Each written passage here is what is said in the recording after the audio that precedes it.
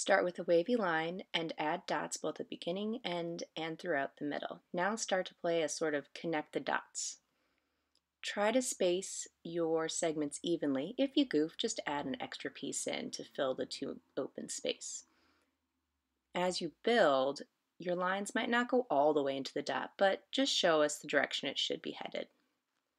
As you start to hit the edges of the paper, do not go off the edge of the paper, but rather kind of squish your lines in. Keep everything constrained within that picture plane.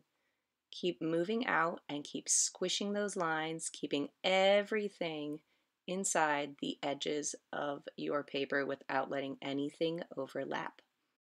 Continue until you have filled the entire paper. Et voilà!